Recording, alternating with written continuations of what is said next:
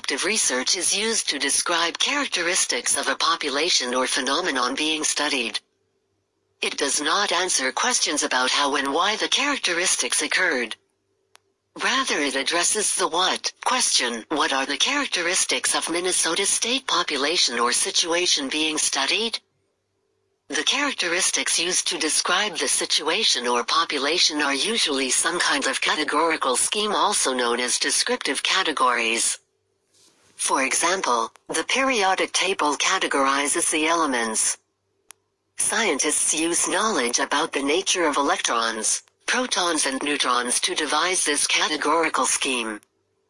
We now take for granted the periodic table, yet it took descriptive research to devise it. Descriptive research generally precedes explanatory research.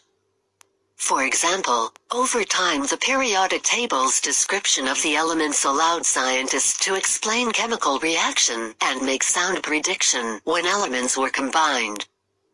Hence, descriptive research cannot describe what caused a situation.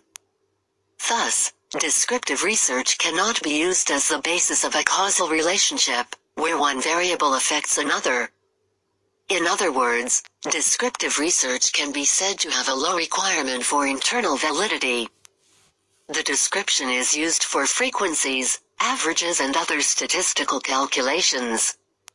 Often the best approach, prior to writing descriptive research, is to conduct a survey investigation. Qualitative research often has the aim of description, and researchers may follow up with examinations of why the observations exist and what the implications of the findings are.